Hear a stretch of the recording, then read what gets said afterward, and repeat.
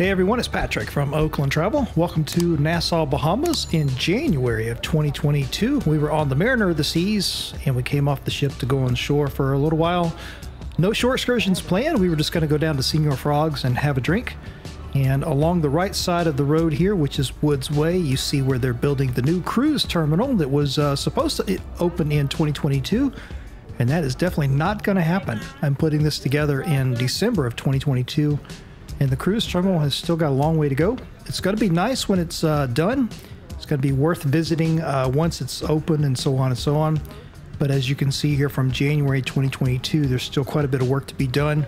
And this area is in desperate need of revitalization. So it's definitely going to be worth the wait once the new terminal is open sometime in 2023. There's the curvature.